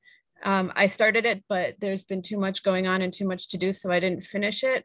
But I did send the manuals to be printed. So what I did was I left it out of the manual, and we're going, I'll have it for you either tomorrow or for the meeting next week to vote on, and then we can just mail it separately. It'll stand out even more that way. And we can just let them know, instead of being included in the manual, it's being provided as a separate sheet, but we'll have it for them for election day. That way, if I make the changes, you guys can vote to adopt it, because I didn't want to make changes and put them in the manual without the commissioners looking at it first either. Can I suggest that if it's going to be a breakout piece, which I think is a good idea, that it be in a different color? Because if this is an emergency procedure, they should not have to flip through a bunch of white paper to try to find it. I was just thinking too, actually, I don't let Leslie, and I'm happy to come in and help with this, is if we could even just include it for them, like on a laminated piece of paper, so it's prominent, they can tape it down or whatever. But I don't want to make too much work. I'm just curious if that could be something that they could have, just easy reference. Well, yeah, so we could, if we did that, I guess we would end up putting it in with the supplies as opposed to putting it in with the manual. I don't know what's easier to find in an emergency, another laminated sheet with the supplies or a page in the manual. We don't have to decide that tonight, but just think about it when we vote to adopt the procedures. You can just let me know what you want me to do with them. Oh, so it will be eventually included in the manual, or it'll be a separate piece in the separated piece. This year it'll be a separate piece, but I was going to put it back in the manual appendix for next election. I just didn't include it because it's not ready yet, and I needed to print the manuals. So no, I understood. But we could do it either way. We could do both. We could do I will definitely put it back in the manual. But if you wanted it to be a separate thing, another I think sheet just having it as a separate, supplies. maybe brightly colored piece of paper that they know, and that they also maybe are mailed at, we can figure that out. Again, I also I put in the PowerPoint that it will be on a separate sheet this year, because I knew by then when I was doing that PowerPoint. I'm not sure if the draft I emailed to you had it, but before I sent it to Cital, I think I put for the evacuation page that it'll be a separate piece of paper. So I just thought, you know, we can just stick it in the book, you know, right in the inside cover. Probably more people will look at it this year than they have in any past years, since it's, instead of just being in the appendix, it'll be in a brightly colored piece of paper loose in the manual. So and we'll send it to the polls that way too. Sounds good. Thank you. And then, is there anything else I wanted? Early voting workers. I think that we have that. I don't know, Charlie, we didn't get yours yet. I have them. She'll have them tomorrow morning. I was just waiting on one person. That was my guess. But I just, you know,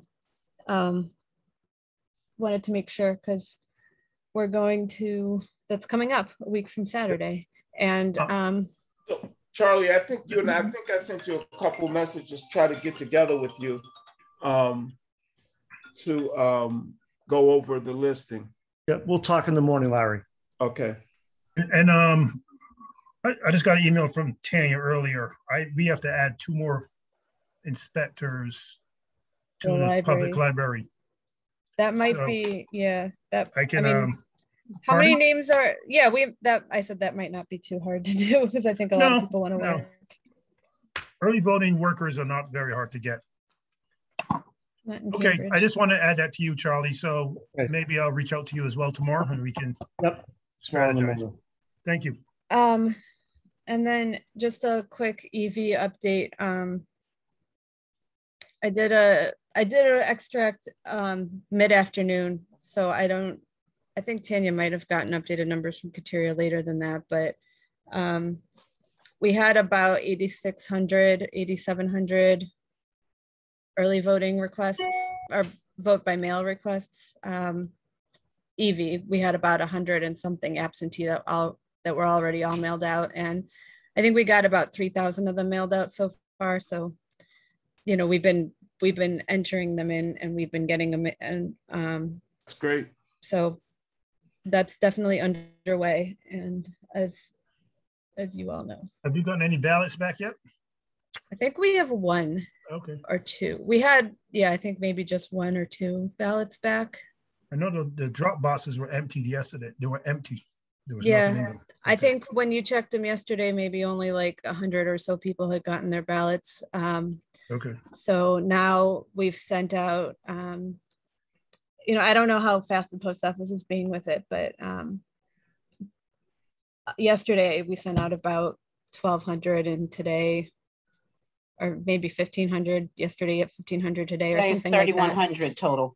3,100 total. So I don't have the number of, wait, actually I do. 3,100 total, and 1,400 of them were sent out yesterday. So the rest of those were sent out today. So if they get it tomorrow, it's possible that they'll vote and put it right in the drop box. Good. Or not, we'll see. Yeah. But 1,400 ballots were mailed yesterday. Yeah, they'll go through the process. The good thing is that they to be commended for getting everything out as quickly as we can, so people have the maximum amount of time to, you know, review it, make their decisions, and get their votes in. Those who are concerned will probably get them in very early, hopefully. Okay. All right. That's all I've got. Okay. Commissioners' reports. Any? Yes, I have a couple of things. First, I'll do my 2 addresses. 155 Putnam Ave is not valid. 2 Florence Street is likewise not valid. Oh, I think I owe you an address. I sent those this afternoon, Leslie. Yeah, I saw it. I just hadn't actually read it yet. But yeah, so they're both invalid. I'm going to reject those both now.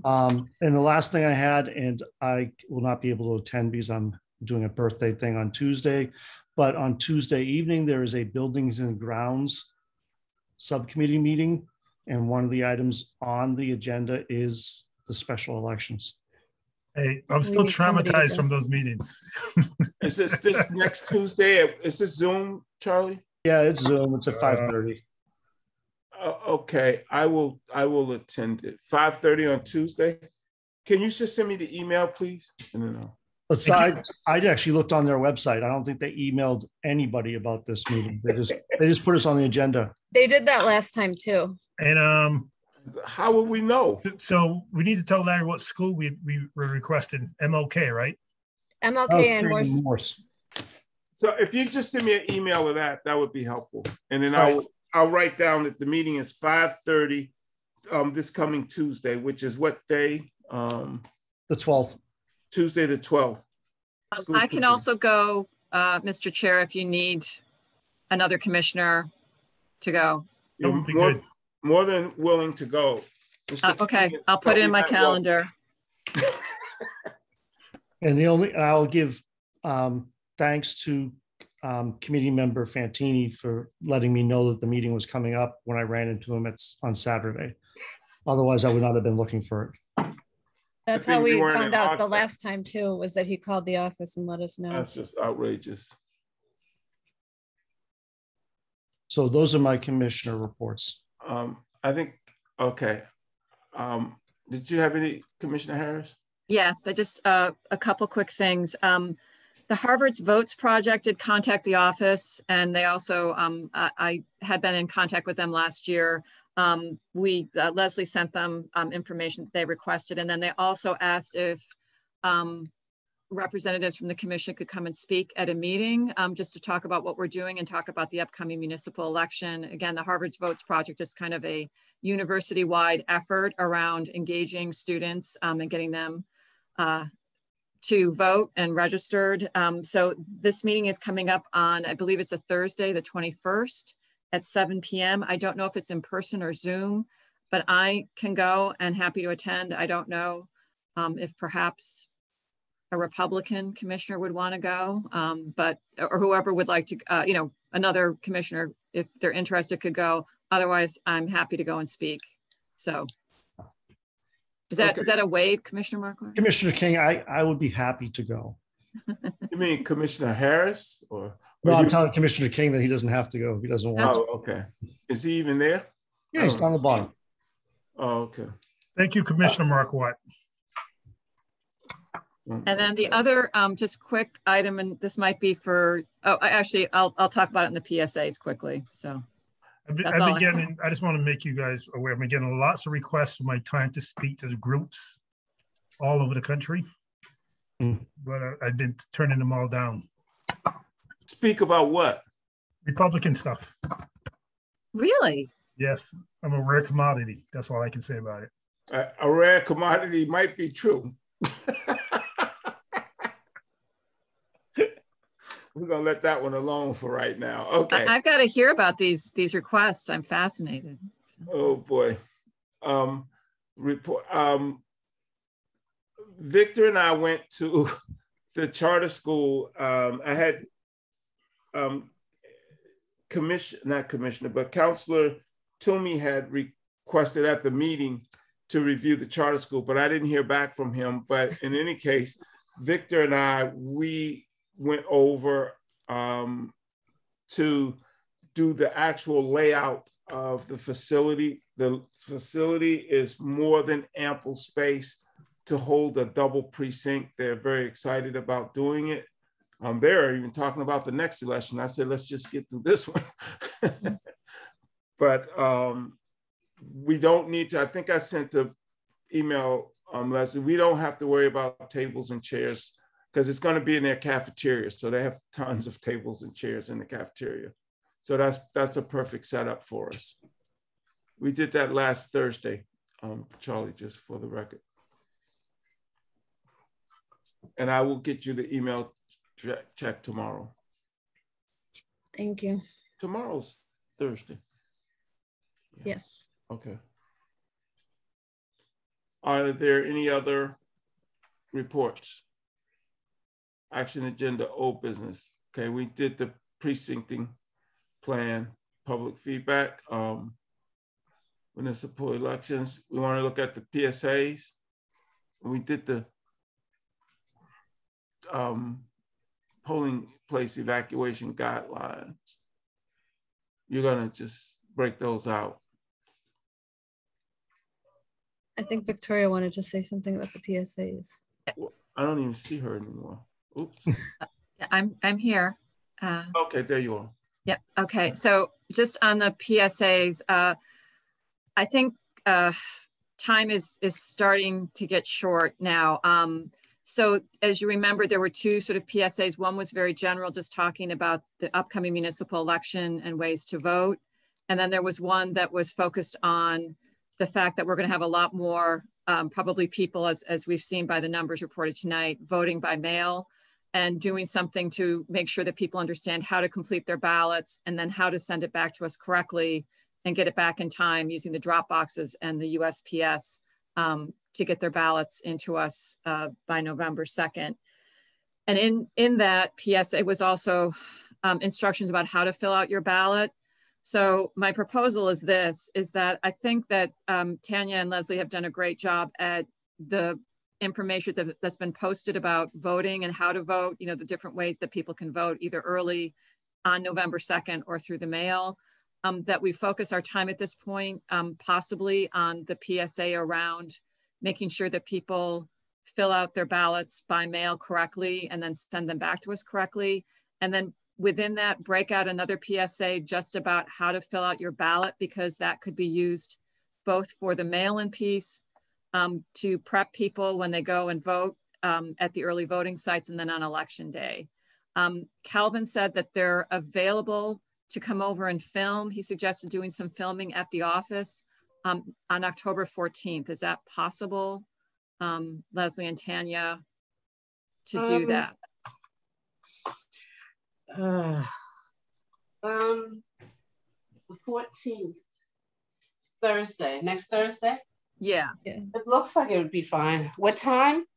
I'll talk to Calvin, and what I can do too is Calvin said I'm going to take another crack at that, and I can share it with people about just drafting out the two PSAs. And actually, he suggested having somebody narrate it, but then have people actually, you know, doing certain things. So we can discuss, and I know we can maybe decide next week who could maybe do the narration, or I could, you know, make some suggestions. But I also think it'd be great to highlight the staff in some of these. I agree with you. So anyway, we should actually step up the game and ask the staff who would be willing to participate in it, so we have an idea.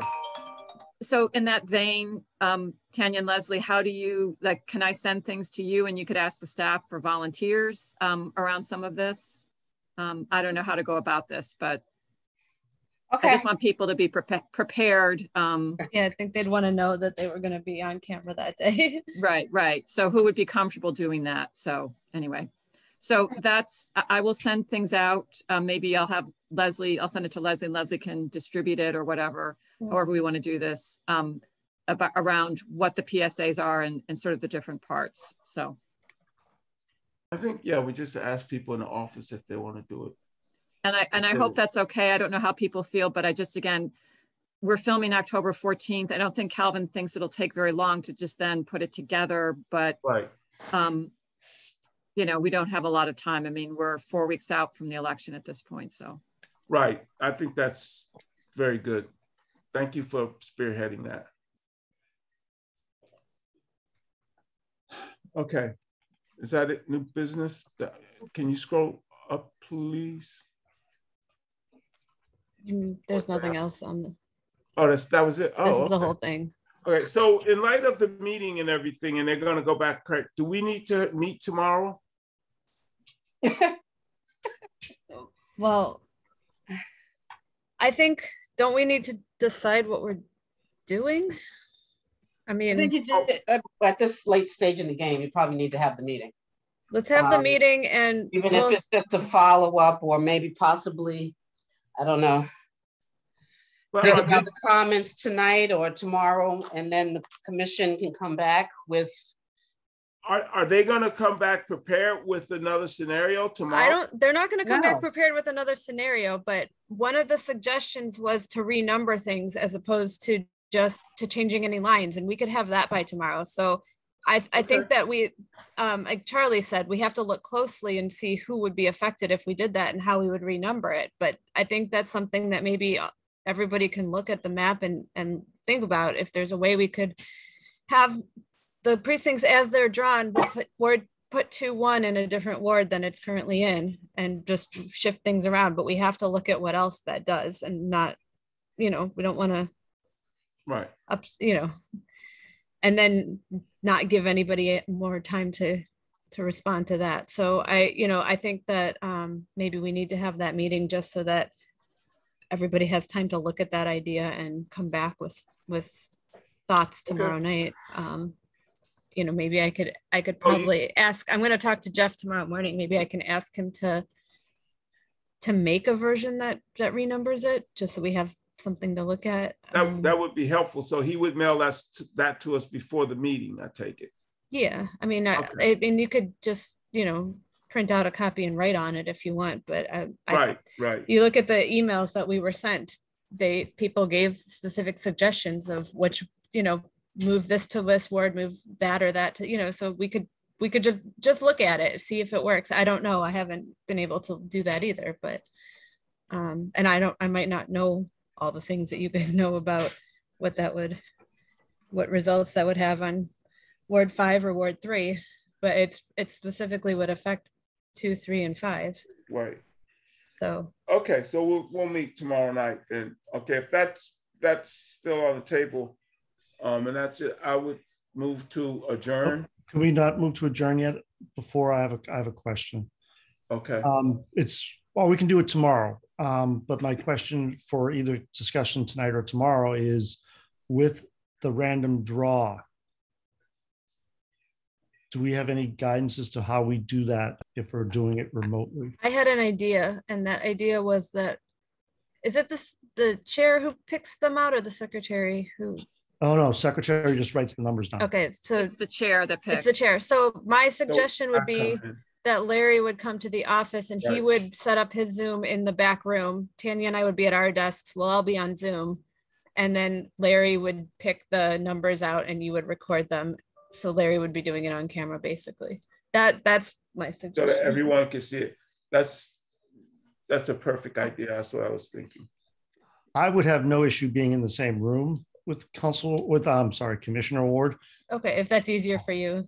It's just easier. Plus, you could also argue that you have one member of each party doing the draw. That sounds good. So maybe 2 of you can be in the commissioner. The problem with the commissioner's office is that it's filled with boxes. Yeah, I saw. We'll have to give you some place. You don't have to be on the commissioner. We'll figure out some place for you to be. Leslie, can we be upstairs? Yeah, you can be upstairs. We can put you upstairs. Okay, we can be sitting across the table. We've done that many times. Just bring maybe you do it upstairs. And just do it that right might there be better. on Zoom. Yeah. Because the commissioner's office is filled with boxes. Although maybe we'll have so many ballots mailed by the 13th, we won't have as many boxes. I don't know. We'll see. All right. So, okay, that discussion, good move, Commissioner Marquardt, to bring it up. One less thing tomorrow night. Okay. Are there any other things that we need to talk about tonight? We're meeting tomorrow at 5:30 via Zoom. Yes. If that's clear and understood, I would move that we adjourn the meeting at 7:29. Second. Sounds like Commissioner Ward. Yes. Commissioner Harris. Yes. I don't think we have to do a vote on an adjournment. Yes, we do. Commissioner King. Yes. Commissioner Marquardt. Yes, we are adjourned. We've always done it, so it doesn't matter. Well, we've always done it, but I'm not going to get into procedural stuff now. It's 7:30. Okay. All right. Sounds good. We're out. Good job, everybody. Thank you all for coming and participating. Good work. Leslie, good work. Bye. Leave.